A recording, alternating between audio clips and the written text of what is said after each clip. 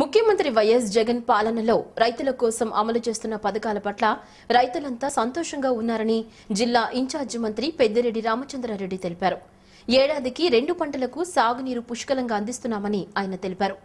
రైతు భరోసా కేంద్రాల ద్వారా రైతులకు ఎలాంటి ఇబ్బందులు లేకుండా తమ ప్రభుత్వం చర్యలు చేపడుతోందన్నారు.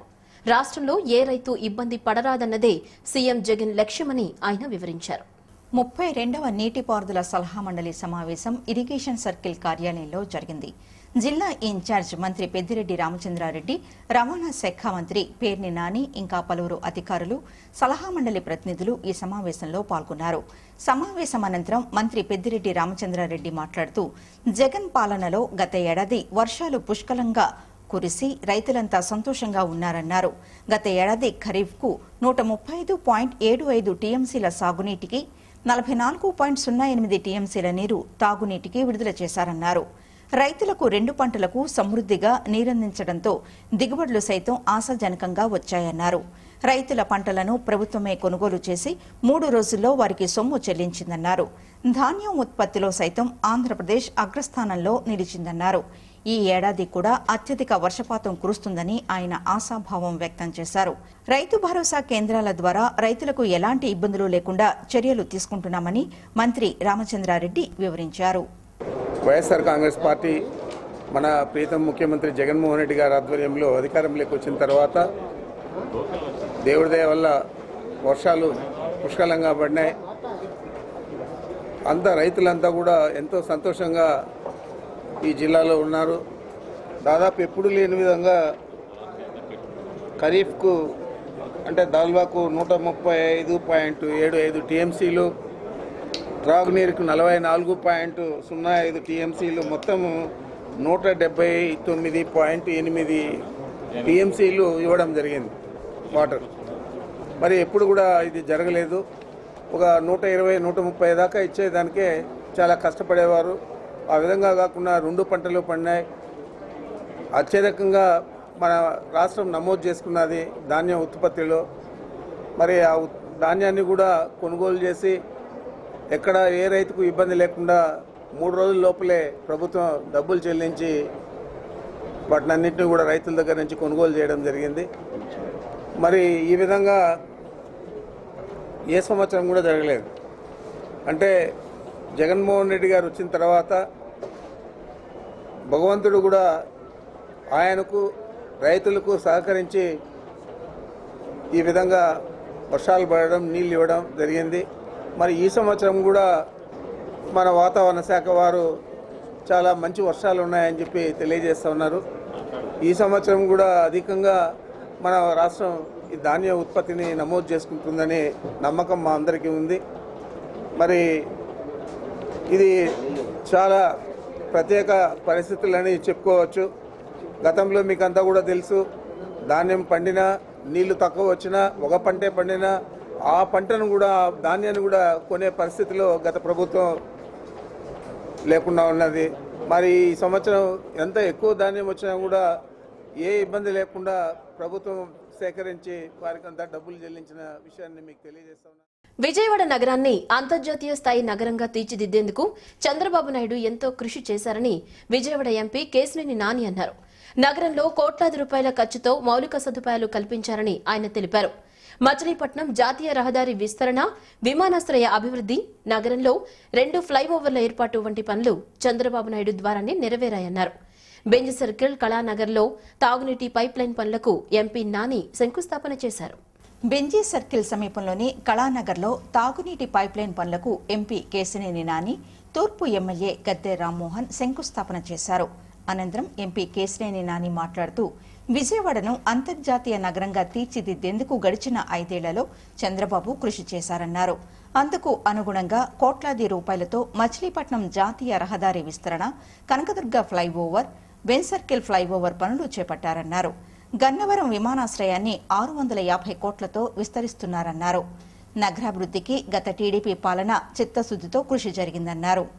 దాదాపు కనకదుర్గ ఫ్లైఓవర్ కానీ శాంక్షనింగ్ కానీ, బెంజ్ సర్కిల్ ఫ్లైఓవర్ శాంక్షనింగ్ కానీ, అట్లాగే విజయవాడ నుంచి మచిలీపట్నం 4 లైన్ రోడ్డు కానీ, అట్లాగే మనకు ఎయిర్పోర్టు దాదాపు ఆ రోజు 550 ఎకరాల్లో ఉన్నటువంటి ఎయిర్పోర్టు 950 ఎకరాలు మళ్ళీ ఎక్స్ట్రా సమకూర్చి రైతులందరినీ ఒప్పించి ఇవాళ కడితే ఆల్రెడీ ఒక మంచి టెర్మినల్ రెడీ అయింది. ఇంకా 650 కోట్లతో ఇంకో టెర్మినల్ వస్తూ ఉంది. అట్లా ఆ రోజు చేసిన పనులన్నీ కూడా ఈ నగరాన్ని, విజయవాడ నగరాన్ని ఒక మంచి నగరంగా, ఒక అంతర్జాతీయ స్థాయి నగరంగా, అందరూ అన్ని స్థాయిల వాళ్ళు ఉండేటువంటి నగరంగా, లివబుల్ సిటీగా మార్చడం జరిగింది. దాంట్లో ప్రధానంగా గద్దె రామ్మోహన్ గారి కృషి నగర అభివృద్ధిలో చాలా ప్రధానమైంది. ఎందుకంటే నిరంతరం ఆయన అభివృద్ధి, ప్రజల సంక్షేమ బాటగా ఇక్కడ నడుస్తున్నారు. అందుకే అంత భారీ మెజార్టీతో ఎంత వైసీపీ వేవ్ ఉన్నప్పటికీ, గాలి ఉన్నప్పటికీ ఆయన గెలవడం జరిగింది. అదే నిరంతరం ఇంకా కూడా కొనసాగిస్తూ ఉన్నారు ఆయన. కాకపోతే వాళ్ళు ఉన్నటువంటి బాధాకరమైనటువంటి విషయం ఏంటంటే, ఈ నగరంలో ఒక మంత్రి ఉన్నాడు, ఒక ఎమ్మెల్యే ఉన్నాడు, గద్దె రామ్మోహన్ కాకుండా ఒక వైసీపీ ఎమ్మెల్యే ఉన్నాడు. ముఖ్యమంత్రి కూడా నగరం పక్కనే ఉంటున్నారు. అధికారులు కానీ, ఉన్నతాధికారులు కానీ, అట్లాగే మంత్రులు కానీ అందరూ ఇక్కడ తిరుగుతూ ఉంటారు. కానీ గత సంవత్సరంలో అభివృద్ధి మొత్తం మేము ఏదైతే 5 ఏళ్ళు కష్టపడి చేశామో అభివృద్ధి మొత్తం మళ్ళీ వెనక్కి వెళ్ళిపోయింది. తూర్పు ఎమ్మెల్యే గద్దె రామ్మోహన్ మాట్లాడుతూ సీఎం అభివృద్ధి నిధుల కింద గత ఏడాది జూన్లో ఎమ్మెల్యేలకు కేటాయించిన ₹1 కోటి నిధులు నెల రోజుల క్రితం విడుదల చేశారన్నారు. నీటి ఎద్దడి ఉన్న ప్రాంతాల్లో ఈ నిధులను వినియోగిస్తున్నామన్నారు. గత టీడీపీ పాలనలో నగరాభివృద్ధికి శాశ్వత ప్రాతిపదికన కోట్లాది రూపాయలతో పనులు చేపట్టామన్నారు.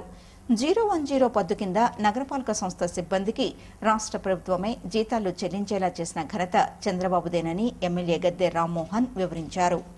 ముఖ్యమంత్రి గారి అభివృద్ధి నిధుల కింద గత సంవత్సరం మొట్టమొదటి సెషన్ అంటే 2019 జూన్లో ఒక్కొక్క శాసనసభ్యుడికి ₹1 కోటి ప్రకటించారు ఆయన.